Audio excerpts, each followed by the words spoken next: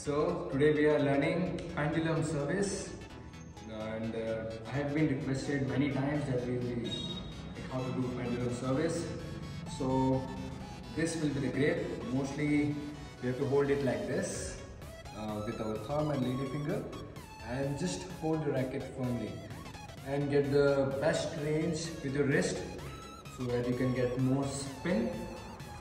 And if you contact with this racket angle with the flat like parallel to table, you will get more back spin. So when you toss, you just have to do this. So I'll show you slow motion. You toss it and contact it. That's how we do reverse pendulum, back spin service.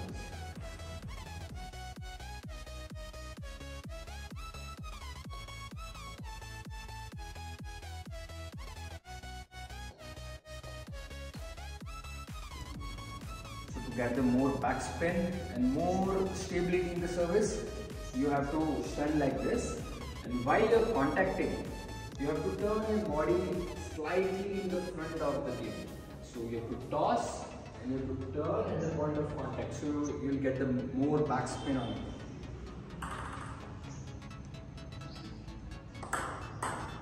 So when you're contacting, you have to turn your body. So while you're contacting, our contact point should be in the front of the racket so that you can get more contact area with your rubber and can get more backspin. So short serve on forehand is the best place to serve reverse pendulum. And sometimes you can surprise your opponent with long serve on backhand.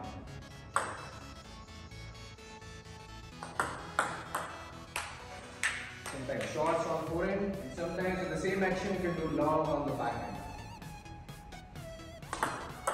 So you always keep your opponent guessing and you will be winning more points.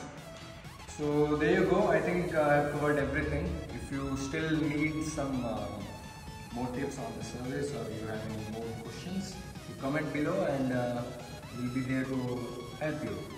All the best. Keep trying.